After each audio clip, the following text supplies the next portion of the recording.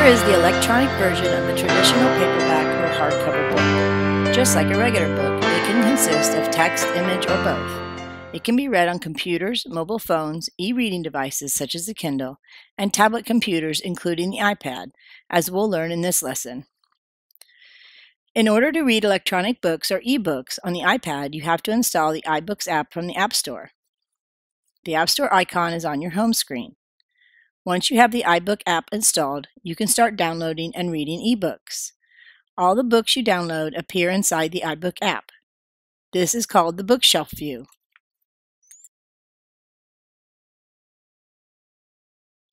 However, if you don't like sorting through your books on a bookshelf, you can also change the view so your books are listed by title, author, or category. To do this, tap the button with the three lines to the left of the Edit button on the upper right-hand side of the screen.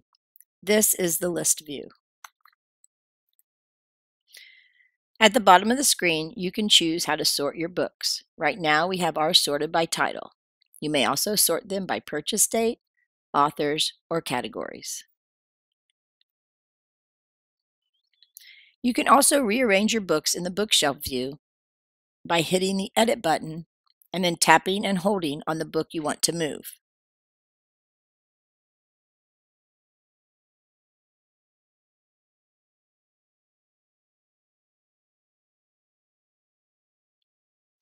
If you want to remove a book from the bookshelf, tap the Edit button, then tap the book you want to delete. A check mark will appear on the book, and tap the Delete button.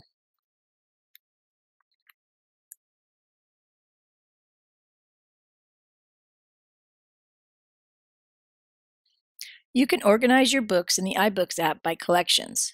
You can also organize them by genre or subject. Tap the Collections button at the top left of the screen. You'll see that there are already 3 collections created: books for all the titles, PDFs, and purchased ones that you have on your iPad. Tap New to create a new collection. Type in a name for that collection. Then tap Done. To move a book to a collection, go to the bookshelf view, then tap the Edit button. Tap the books you want to move, and a check mark will appear on them. Tap the Move button in the upper left-hand corner.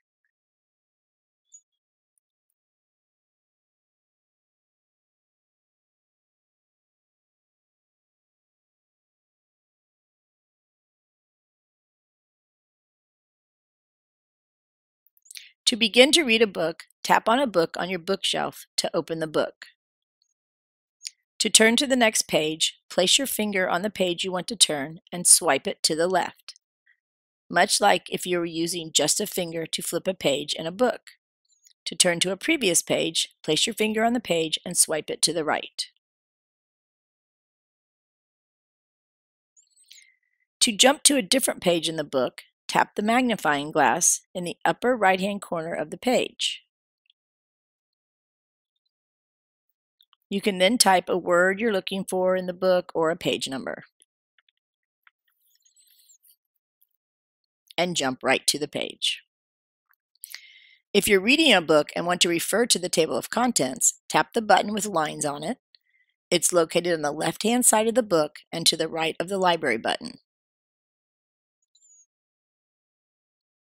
It takes you directly to the table of contents.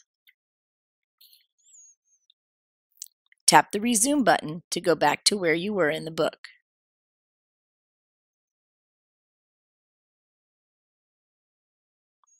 You can also add bookmarks to your ebooks to mark certain places you want to read again, or to remember where you left off.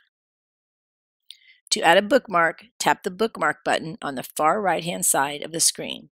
It's to the right of the magnifying glass and looks like a bookmark. When you tap it, a red bookmark will appear.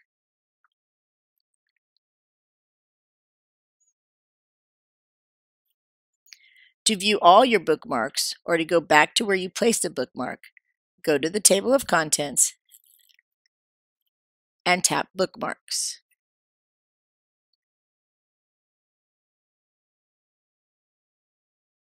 It takes you right to the page that you put your bookmark on. You can also highlight sections of text and make notes in your ebook.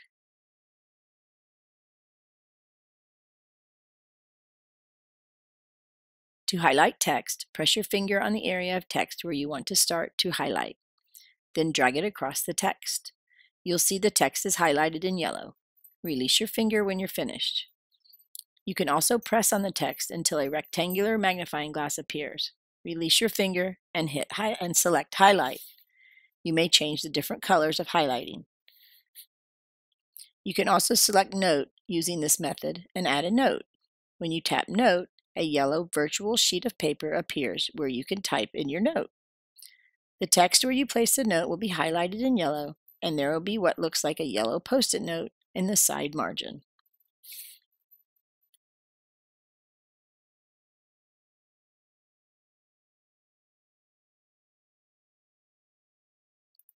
In some books, you have the ability to change the way the text looks. If you tap the button that has the little a and the big A on it to the left of the magnifying glass, this is your font button. You can tap this button to change the font. If you tap on the big A, it makes it larger. And if you tap on the little a, it makes it smaller. You can also change the type of font that you want.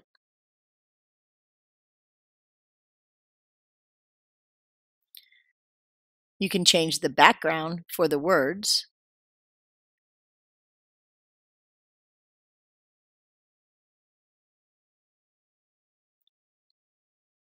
Or you can change how you view your words. You can do a scrolling view or the book view. If you turn on scrolling view, you'll scroll through your pages.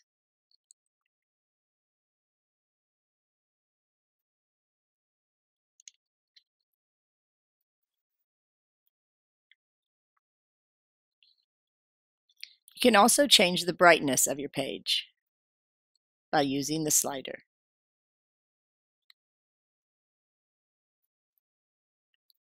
Reading newspapers and magazines on the iPad is unlike any other electronic device that you may have. It's that much better. In fact, it's the closest you'll get to actually holding the magazine or newspaper in your hand. Now, there are different ways you can go about reading newspapers and magazines on your iPad. First, you can download apps for individual magazines and newspapers that offer apps for download. There is also the Zeno app that offers different publications such as Rolling Stone, Newsweek, National Geographic, just to name a few. With this, you can buy subscriptions or just a single use. You also can use the Newsstand app that is on your iPad. It looks a lot like your bookshelf. All you do is tap on a publication to read it.